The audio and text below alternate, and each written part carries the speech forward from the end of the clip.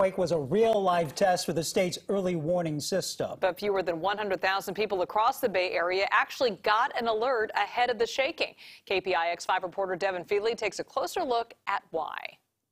Eventually, the early warning system will automatically alert you in the event of an earthquake, but right now you still have to opt in, download the app and install it on your phone, and that's really limiting its reach.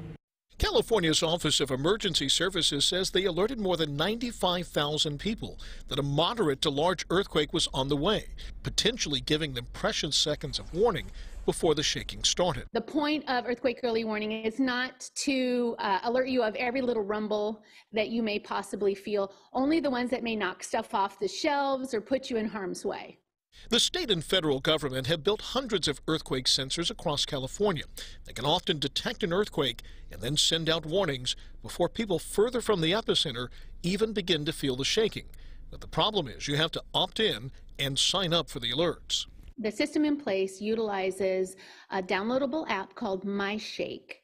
You can download that to your phone. It's free, and get alerts that way. Centered on the Calaveras fault, the U.S. Geological Survey says there's a relatively small chance this quake will be followed by an even bigger one.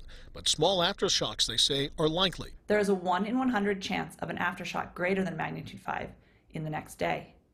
There could be 10 to 15 aftershocks of magnitude 3 or greater in the next week. State officials say thousands of people have downloaded the MyShake app in the aftermath of the quake and say it's still the best way to be forewarned before the big one. This app is out there for free for them to download so that they can get advance notification. There is a chance that if you have an Android phone, you might have automatically received an alert today, whether you opted in or not. But for everyone else, you still need to download the app.